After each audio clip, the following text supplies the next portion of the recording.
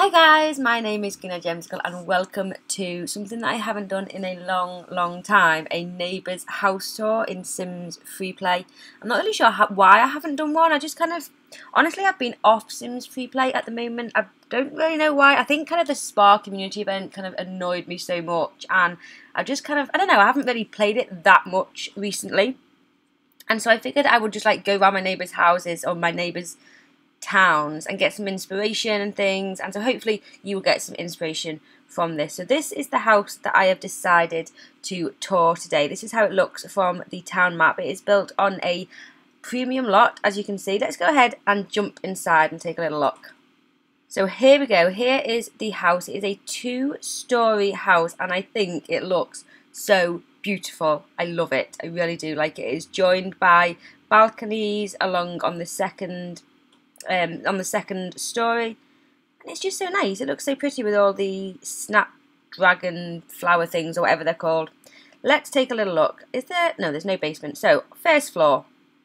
Here we are on the first floor. Just before we go any further, there are definitely some glitches used. The door glitch used in this to be able to put items right next to the doors, because you can't put things normally just in front of the doors where they have in this house. So just so you are aware of that. It's kind of done lengthways, so the entrance to the house is not at the front where you would kind of think it would be. It's round at the side here, and I just really like it. So here's the garden area. You're greeted by this huge centennial statue as you walk in. It's very Latin-y, this house. It's got a lot of the Latin villa stuff. It's got a nice pool over on this side, little pool, and then over on this side, kind of a jacuzzi. What have they got down at the bottom there? I don't know what they've put in that pool, but it looks make it look like a jacuzzi. It's like a fountain or something, or I have no idea what that is. Let me know down in the comments if you know what that is. With like a little jacuzzi thing there, I don't know. And then the hot tub over here. Is that glitched? I don't know whether it's glitched or not, but it looks nice. I like it. And then let me just take it up so you can see how the garden looks with the top layer as well. In fact, I'll do it with the roof on. Look how adorable it is. I just think it is so cute with all of these balconies with the flowers on. So nice. I think it's gorgeous. Right, let's continue and get inside the house. So you go into the house here, and there's a little porch entranceway, and then you're greeted with this kind of 2 separate living areas. There's one over here with the make-out couch and the Latin fire, and then one over this way with the retro TV and kind of the Latin chairs and things. And then which way should we go first? Let's go right first. I wonder actually whether this place could be maybe like a hotel or something. It potentially could be. Let me know down in the comments what you think. But it's very symmetrical. There's lifts, elevators on either side. Let's go off to this way first. And have a kind of book area, library area there, a study there, bedroom over here with a walk-in wardrobe that takes it through into a ensuite bathroom as well. And I just kind of wanted to show you this corridor, how they've done. This is the glitchy bit that they've done, but I just absolutely love it. How they've done the doors there, the window, the door, and then they've put the fountains there. It just looks so nice, from the inside and from the outside as well. You can see it from the outside. It looks really nice. I really like it, but yeah, that's been glitched in. And I think, let me just go ahead and check on the upstairs level of this, because there's some stairs here with another bedroom, little corridor. They've done the same thing up here with the fountains. Kind of the same thing up here with the bedroom, walk-in wardrobe, and a bathroom, ensuite bathroom there. Can you get out to the balcony? Yes, you can, and then you can get out to the balcony through the door here.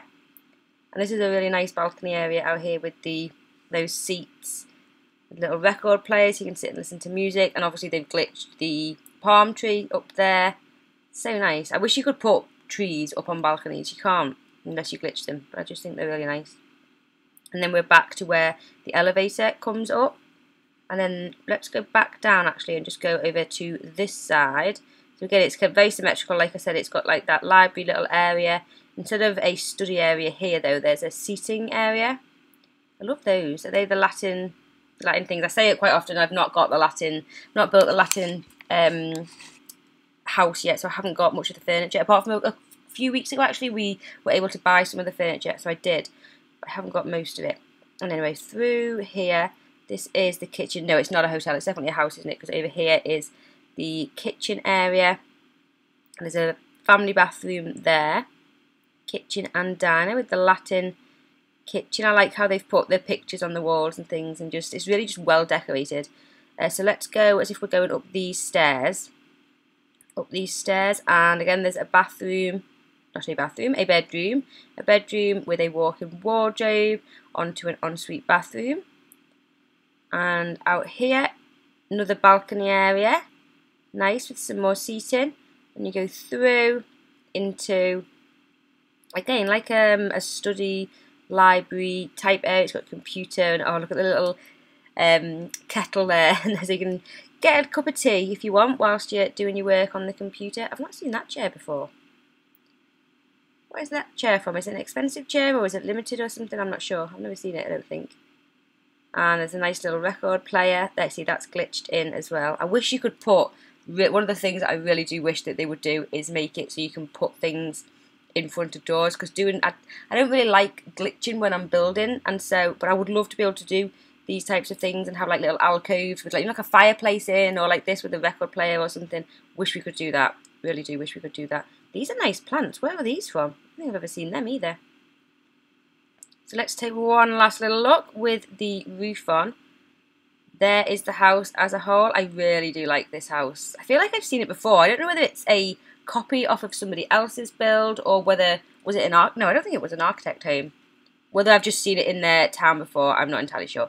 But I think it's a really, really nice build. So well done on whoever did build that. So there you go, guys. That is a little tour of one of my neighbours' houses in Sims Freeplay. Let me know down in the comments what you think about it. And let me know if you'd like me to do more of these. Like I said, I've kind of just gone off doing them at the moment. But when I do it, I love going around and I love checking out other people's builds. So I probably will bring more back to the channel. Let me know if you would like me to do that. Somebody's popped up on my Instagram. If you'd like to follow me on Instagram, actually, I have 2 Instagram accounts, shameless plug. I have a Greenoid.Gemzicle, which is my Sims Freeplay account, which actually I haven't posted to for a while. But I also have a personal one, which is Greenoid Adventure. And go ahead and follow those if you would like. But thanks so much for watching this video. Go ahead and thumbs up if you enjoyed. Subscribe if you are new, and I will see you guys soon for a new video. Thanks for watching. Bye!